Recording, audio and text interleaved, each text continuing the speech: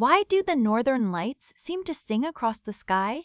Each auroral display actually echoes a hidden frequency that might sync with our brainwaves.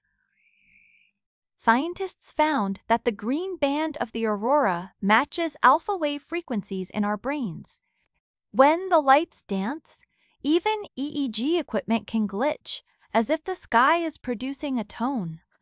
An old observation by Van Leeuwenhoek linked auroral flashes with sudden spikes in human heartbeat. Low-frequency VLF radio bursts during auroras are harmonically similar to gamma-wave bursts in the brain.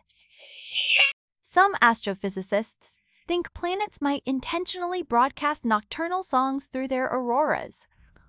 Fractal structures in auroral curtains mirror the branching patterns of neural networks in our brains.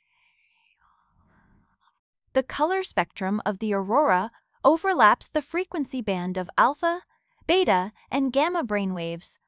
NASA's deep space probes adjust their transmission timing to avoid interference from auroral radio bursts. Every night, the sky's song keeps a secret conversation between Earth and the cosmos.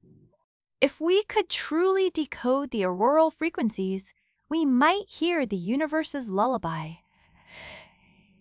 So the next time the lights dance, remember, their melody might be ahead of our hearing.